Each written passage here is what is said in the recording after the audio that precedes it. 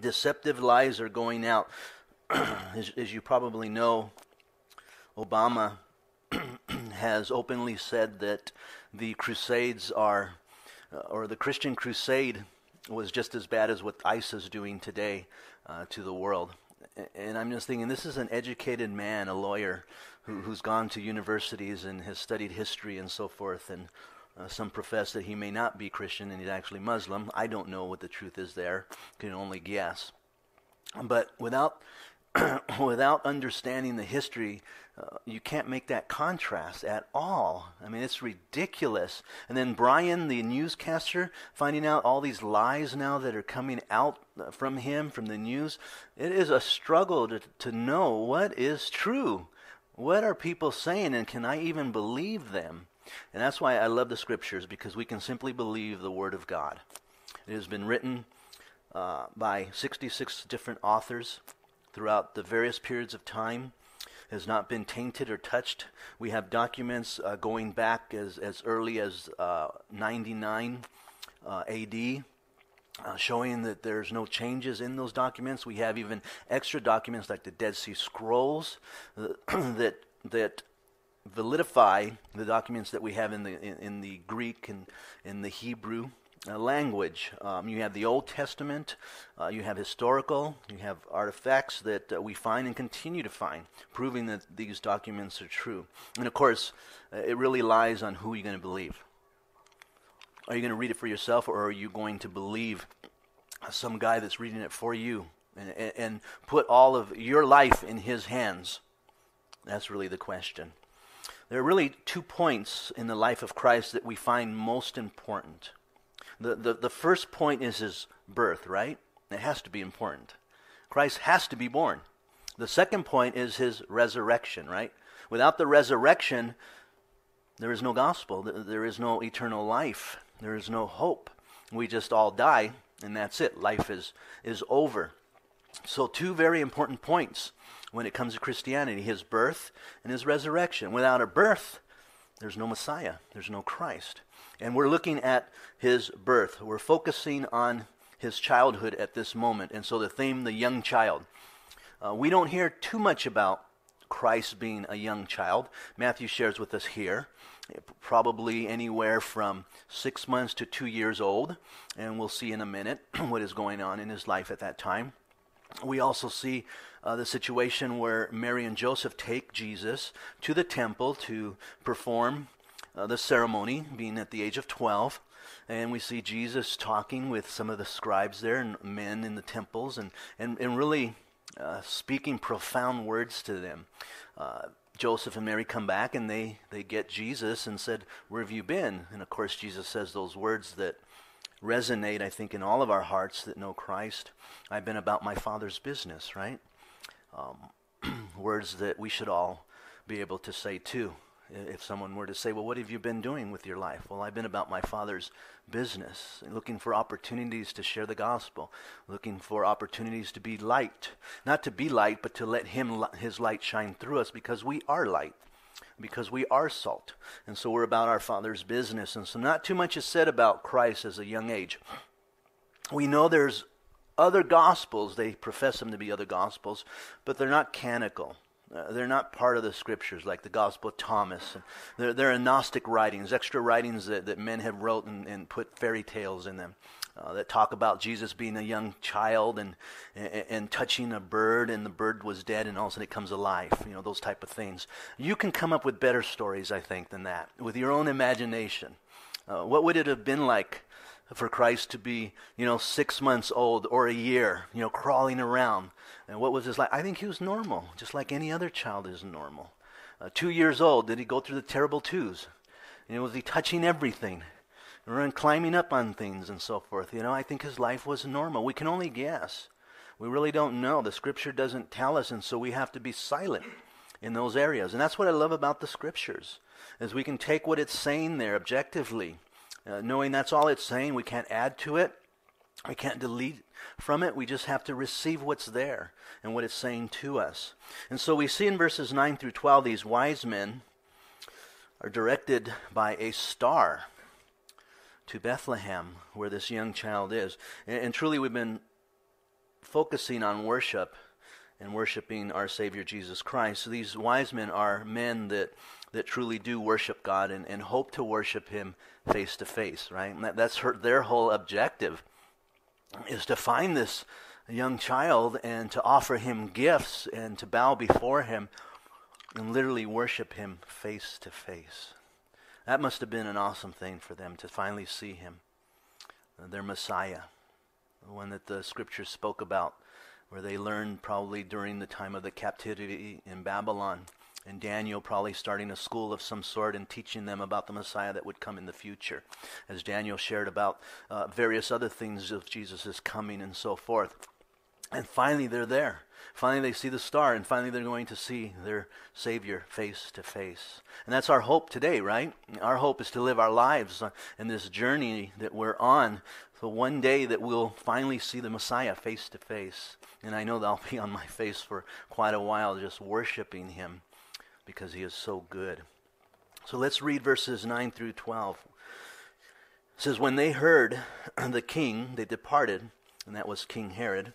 "And behold, the star which they had seen in the east went before them till it came and stood over where the young child was. When they saw the star, they rejoiced with exceedingly great joy.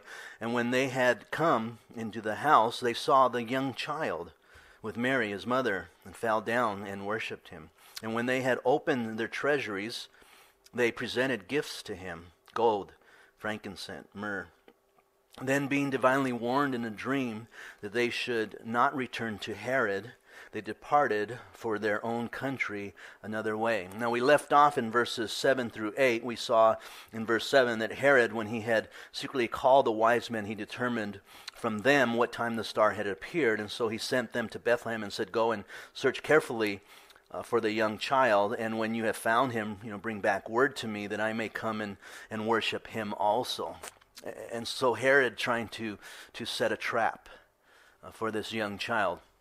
Herod is the king, and we talked at length last time we met of the Jews at this moment, appointed king by the Roman government, and he is a corrupt and wicked man, and he will not share his throne with anyone, and so in reality he's looking to kill this young child.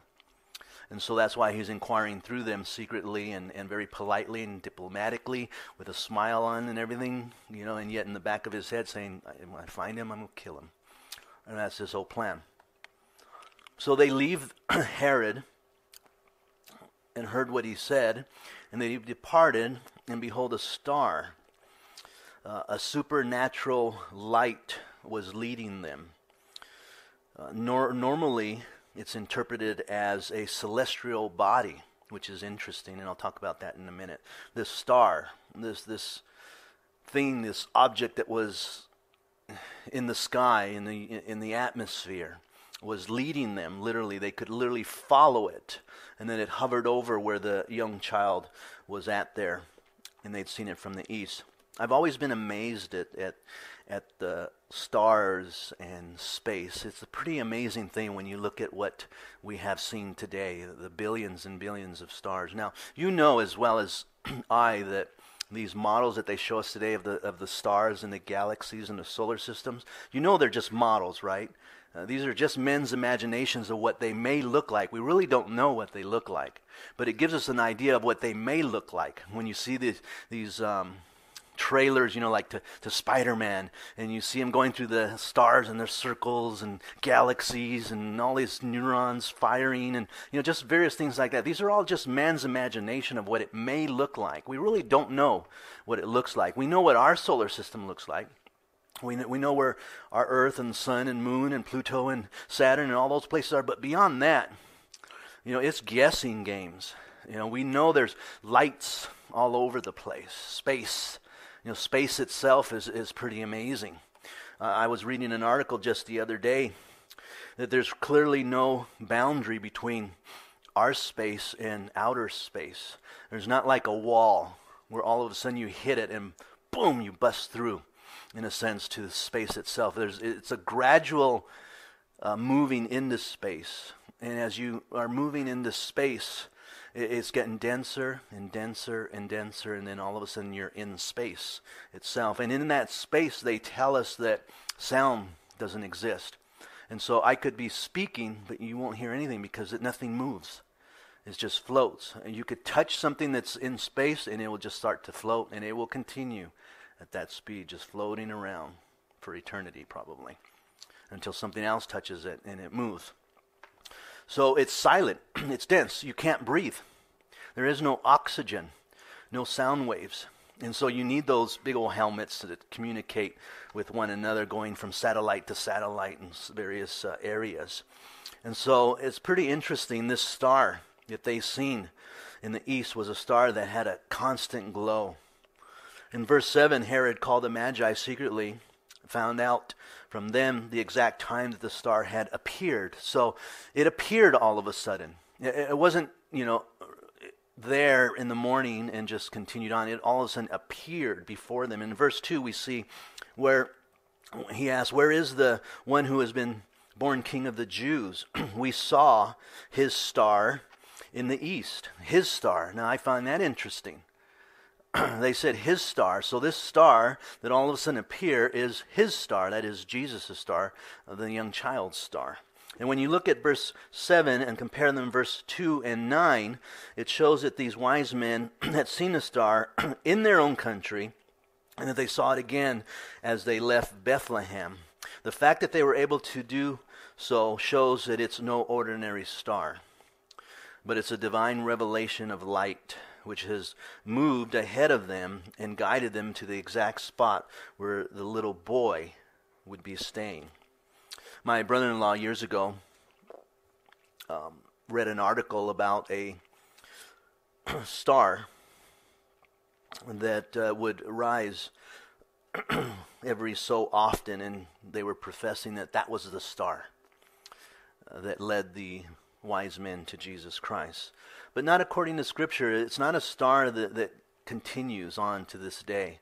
This was a specific star that appeared and then guided them and then hovered over where Christ himself was. Some have thought maybe it was Jupiter and Saturn that somehow shone light upon them. Others thought that there might have been a supernova that just took place and then somehow led them and then hovered over them. Again, these are just thoughts. It's all subjective.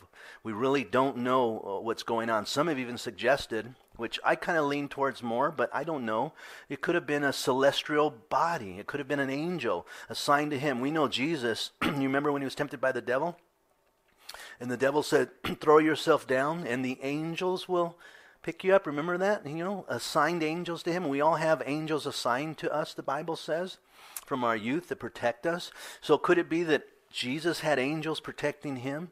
Could it have been a celestial angel that was actually lighting the way to where Christ was? That makes more sense to me. It was a supernatural light, a celestial being of some sort possibly, but we really don't know. We do know this, that this star appeared, and then it led, and it hovered over where this young child stood. So Matthew is apparently saying that in the same way that the star kept going ahead of them until it came to the place where the child laid, it stood. God does miracles. That's why he's God. He can do miracles. We might not understand them. That's what makes them miracles. Things that we don't understand. It doesn't make any sense when someone gets healed and the doctor goes, I don't understand. With all my education, with all my training, with all my experience, all I can say, a miracle. Who did it? What did it? I don't know. A miracle, though. I don't understand it. That's what makes miracles miracles. Now, we know that it's God, because God has shed his grace and love upon all of us, and he's a God that can do miracles. And when the heart is right, when the time is right, and the opportunity to be glorified, I think that's when God does miracles. That's when he really does miracles. Yesterday was my 7th granddaughter's birthday. She turned 3. I said, you're 2, right? And she goes, 3. Go, 3? 3. Really cute. And I said, can I sing happy birthday? She goes, no, not yet. She wants me to wait until everybody else, is there. I had to leave because my cough and everything was acting up. I heard she was looking for me afterwards. Where's Poppy? She wouldn't start until I was found. That was neat. I really got touched by that. But as I was leaving, I was thinking about all the people that were in the home there. My family, my immediate family, my sons, and then their children. I was thinking of Virginia's family, her sisters, and their children, and who they impacted. And a lot of the people that were there were all fruit from what God did in my life. And I was just blown away by that. Now, I don't think anyone else cares, but I care. Because it just shows you that God can use you. When the time is right, when you're ready, and when He gets glorified, that's when God decides to use you and do a miracle in your life. And so because He saved my soul, which saved my wife's soul, which saved my mother's soul, and even my sister was there who were also saved, then saved my wife's sister's souls, and then their children's souls, and it's just like, whew, and you go, wow, Lord, you're so good. And I also thought, I don't want that to be over. I don't want that to be over. I want it to continue on. I'm not done yet. I don't want to be done yet. I want God to continue to do miracles before me. I don't want to go on in ministry, though, just doing ministry. I want to see Him work. I want to see Him perform a miracle. And in order for that to happen, we have to be on our faces. We have to be seeking Him. We have to be desiring, Lord, let us be the right man. Let us be the right woman. Let this be the right time. Use us, Lord, for your glory, Lord. And I guarantee you He will. And we have that opportunity if we get our minds focused on the thing that we should be focused on. And that is glorifying our Father no matter what we do. No matter what you do in life. As long as you are glorifying your Father in heaven, He will be glorified through you. Because He's a God that does miracles. So God does miracles. And so it came until it stood over where the young child stood. Verse 10. When they saw the star, they rejoiced with exceedingly great joy. They took pleasure. Why? Because they knew this was where they would encounter the Messiah. So they see the star. There it is. Oh, great. It's leading us. Oh, wonderful. It's stopped. Oh, no. Now we'll see the Messiah. It's like being a little kid and your mom and dad said, hey, we'll be in the zoo real soon. How do we know? Well, we're driving. Are we almost there? Yes, we're almost there. I see the off-ramp. I see the word zoo. It's coming. And they get all excited because they know all of a sudden see the animals. And so these guys are excited. There's joy. The NIV says they're overjoyed.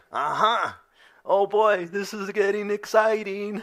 We're going to see the Messiah. Oh, I can't wait. I can't wait to see Him. And so they were very joyful. And when they had come into the house, they saw the young child with Mary, His mother. Notice that he was a young child. Remember the picture here. We have these wise men, these magi's or kings, and they're bringing Jesus gifts. Now, we all have seen that picture. Where have we seen that picture before? On a postcard or a Christmas card, right? And as they're presenting their gifts, who they're presenting the gifts to? To a baby that's in a little manger being rocked, right? With the little farm animals. Is that what Matthew is saying here? He says, when they came into the house, they saw the young child with Mary and His mother. Now notice it was a house. It wasn't a manger. They weren't still in the barn. They were in someone's house in Bethlehem. And it was a young child, anywhere from 6 to 2 years of age. So they've been looking for quite a while, a couple of years. And so Jesus is not just in this little manger waiting. He may be crawling around on His hands and knees. He may be running around as they're entering in and as they see Him. So it's a long way from what we understand to be truth. And that's why I said we need to be careful that we're not believing what someone else says. The scriptures are there. They have been written for us to read, to study, and to look at every single word. Every little statement means something to us. I know that it gives off a different vibe than it does to see these kings presenting gifts to a baby. There's just something about that, right? You know, women go, ooh, isn't that sweet? Oh, that's so wonderful. compared to kings presenting gifts to a 2-year-old. Oh, what's he going to do with them? Run around, throw them around, kick them around. That is a different picture, isn't it? That's a totally different picture. And it puts off a different vibe also. So these men obviously came in a different time. It was interesting. Stick with me here, and hopefully I'm making sense here. We ah and we ooh over things that move us emotionally. And that's okay, but that's not the facts. That's not objectively. Let me give you another example. When I was up at the youth conference last Sunday, I was sharing with the kids, and I asked permission before I did this because these kids are very impressionable. You're talking high schoolers down to 12-year-olds. And I don't want to make the wrong mistake. I don't want to present the wrong mistake as I share with them. But I did this incorrectly. I met my wife at the age of 13, and then we had a child at the age of 15. And that's not the right way to do things. That's not the way you want to have your child do them. I asked them, I said, who's 13 here? And they raised their hands. I go, I can't see you dating someone at that age. You look way too young. Who's 15? Can you imagine you having a little baby already rocking and taking? I go, I can't see that. And when I mentioned that I met her at 13, you could hear all the girls, ah. And that we had a baby at 15, it's like, oh. And that we were still together after 9 years. And I'm like, no. See, we do the and the oh for the wrong things. Why? Because it's cute. It feels good. Oh, but that's so wrong, isn't it? Oh, they're presenting gifts to a baby. Wonderful gift card. Let's print them. Let's sell them. People will enjoy them. They'll buy them. We'll make money. It's a lot better than presenting gifts to a 2-year-old. Too many people know what a 2-year-old will do. That don't sell. So is truth important? It is, isn't it? And that's why you can't go by what the secular world tells you. They don't read their Bible. I'm sure that the original Christmas card may have been to a 2-year-old, and someone said, that ain't going to sell. Is there a possibility that child was maybe 6 months? Yeah, okay, let's make him a baby then. Still in the crib, running, still milking. That will sell. We need to be careful that we're not listening to others, even listening to me. I'm expounding on this and adding to it, and there's some possibilities to this, but stick to what the Word of God has said. It doesn't tell us, and so we can't say as fact. We only share what's here. They fell down, they found the child, they fell down, and they worshipped him. Now notice they didn't worship Mary. They didn't worship Joseph. Who they worship? The young child. They fell on their faces before this young child, a king, the Messiah, the one that they've been looking for. There may be a reference to this that may give us a better understanding at what was taking place here. Because again, another one of the lies is when you see these Christmas cards, how many wise men do you see in the card usually? 3, right? Usually it doesn't say. It doesn't tell us 3. We don't know how many are there. Now we have an idea that there's more than 3. If you were to write this down next to that scripture in your Bible, Isaiah 60 verse 6. This is an interesting scripture in the Old Testament prophesying about this event. He said, the multitude of camels shall cover your land. How did these wise men come? On camels.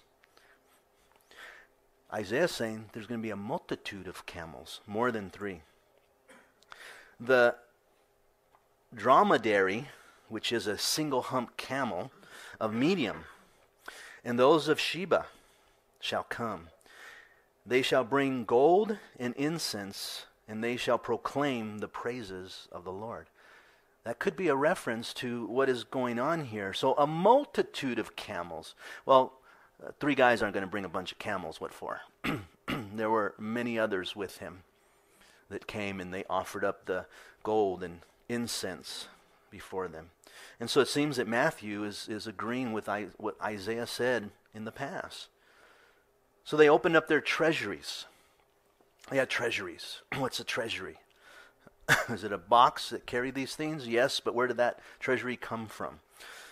Treasuries is wealth accumulated and kept primarily in a place, in temple, in the ancient worlds. And so it was a designated place where you would have a treasury. And they had them in the temple. They had the treasuries there. For those that were Gentiles, they had treasuries there. For those that were men, Jews, they had treasuries for the poor. They had treasuries for the priests. Different treasuries. Treasuries were acquired by royal conquest. And you go in and you conquer an old nation, and we find that in 1 Kings chapter 14, and you would take their treasure, and then you would put it in your treasury. It could be acquired by trade or taxes. You'd conquer these nations, they become your subjects, you start taxing them, and their taxes goes to the treasuries. Or gifts. We've seen that in Kings also, where other nations come and give gifts to Solomon. Solomon takes it and puts it in his treasury. Or even tribute. Monarch's treasury were used to adorn their palaces. They would take the treasury and whatever was in there, they would then beautify their temples, beautify their cities. They would purchase military, build their defense and so forth with all of these treasuries. A lot of them would actually dedicate some of this treasury and wealth to their deities. They would make offerings to their gods and so forth, adorn their temples. Interesting. Here are these men coming with their treasuries to adorn the Messiah, to give to him the gold, the frankincense, and the myrrh. And Christians still, with their treasuries, because we all have treasuries, don't we? We may put it in Chase Bank. You may put it in your vault. You may put it in your wallet. That's all the treasury I got. Not much more than that. But we all have treasuries, and we still give from that treasury unto the Lord, don't we? We support his work. We're giving unto our Messiah. Illustration of how some don't do this. Paris government officials said in 1974 they had planned to strip churches of their treasured arts. There was a high rise in art theft. And they were finding that these thieves were going into churches that weren't secure. They were stealing this valuable art. I'm talking masterpieces. And so they decided they were going to go in there and take it all and put it under lock and key under one guard so that nobody could take in any art whatsoever. And some Christians are like that. They put their treasuries under guard. This is only used for me. This is only used for us. It's not for anyone else. Treasury is not for us. It's for God. We talk a lot about tithing. And I believe in tithing. 10% of what God gives you, your usable income. But when you look at the New Testament, we find that there are scriptures that say everything is God's because God has given it unto us. He's entrusted us as stewards of these things. And so how we handle these things, God will judge us and will supply our needs accordingly. And that's why some of us are not as rich as he probably would like to make us, because we're not as faithful with what he has given unto us. These men took of their treasuries, however they got their treasuries, and they brought it to Jesus. And we don't know how they used it because it doesn't say. It doesn't tell us that Mary and Joseph went out and bought new clothes, some brand new Nikes. Possibly they used it on their trip to Egypt because Herod was going to kill them, and they knew that, and the Lord directed them and moved them. So I'm sure they took some of the gold and possibly for traveling and so forth. The frankincense, we know, again, we don't really know, again, what they use these things for. Matthew doesn't say it all, so we're only guessing. But we know frankincense was a spice. Gold is the wealth of a king. Jesus is a king, and so he's receiving gold as a symbol of his mighty-shipness. We know that frankincense was a luxury spice that was brought in, a white resinous gum that came from one of the trees there in Arabia or India. It speaks of a priestly roll, and they would anoint them with this. And so again, possibly that Jesus had the spice to be anointed with. Myrrh, also a resin from a tree, usually speaking of sacrificial death, you would use the myrrh to embalm a body. So it could be that they saved this all the way until then. I don't see them saving it all the way. It doesn't say, but maybe they did save it until the very end.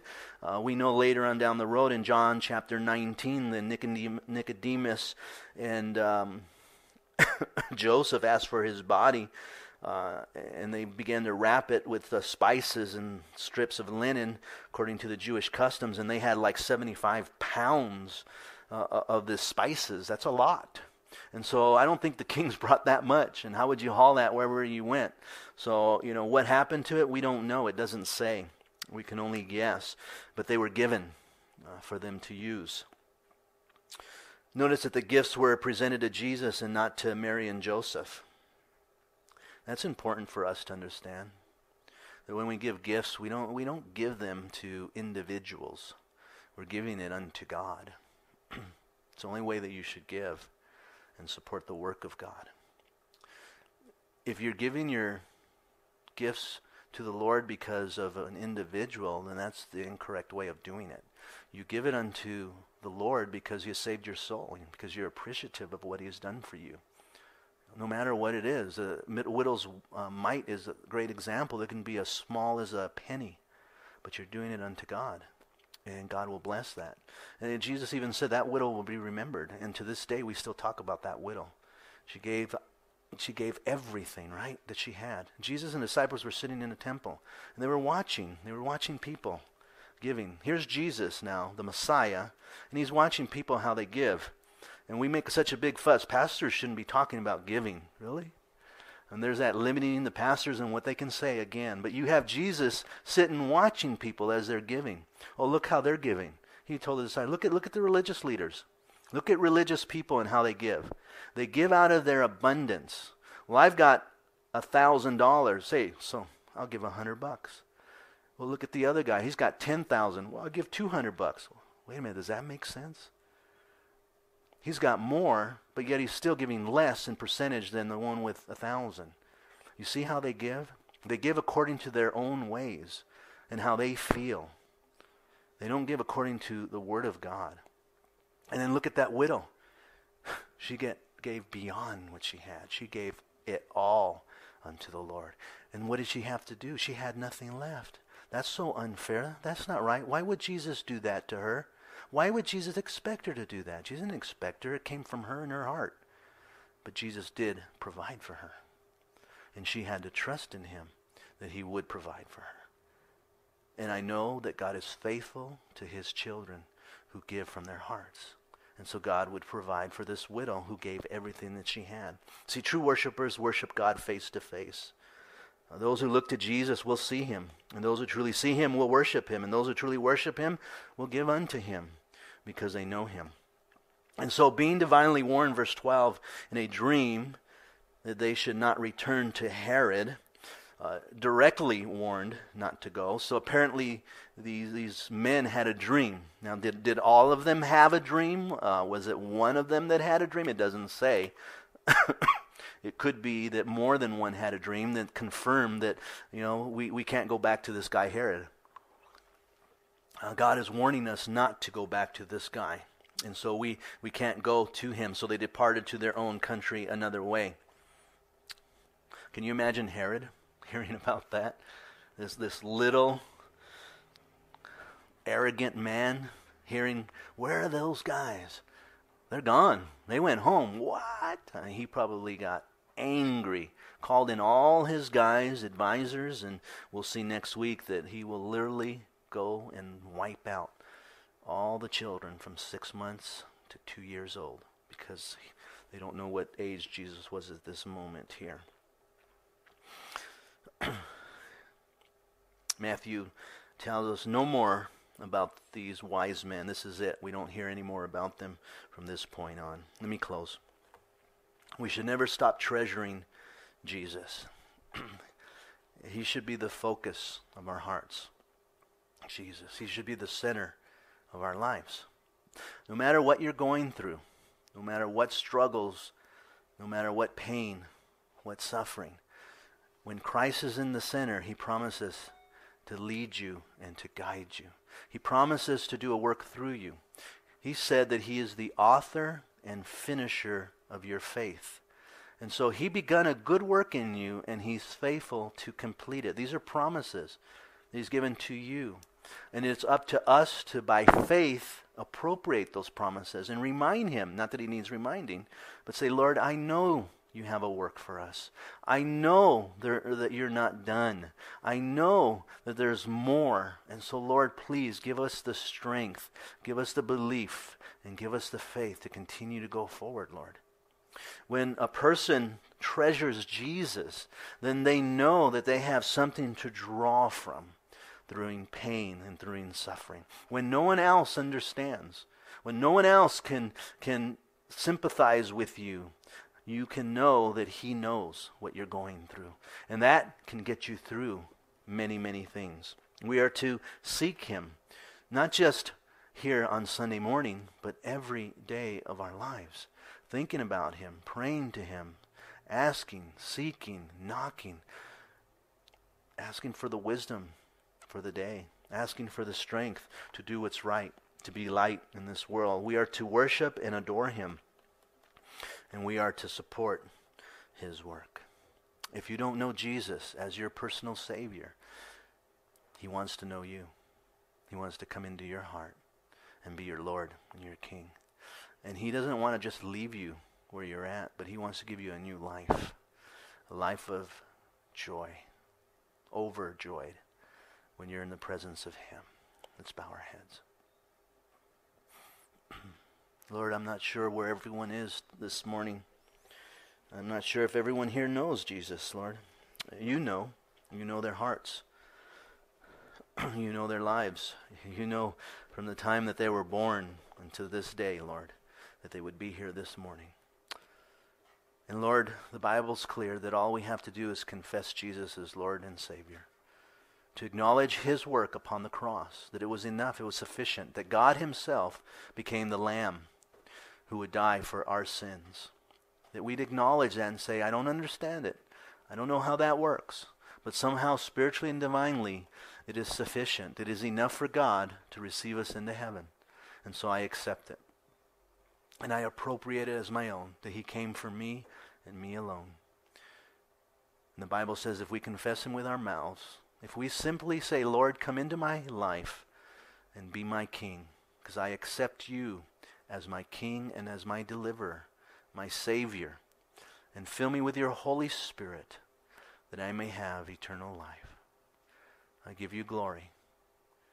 And as the Spirit of God is awakening the spirit that has been dead, so let the joy of the Lord begin to fill the life, Lord.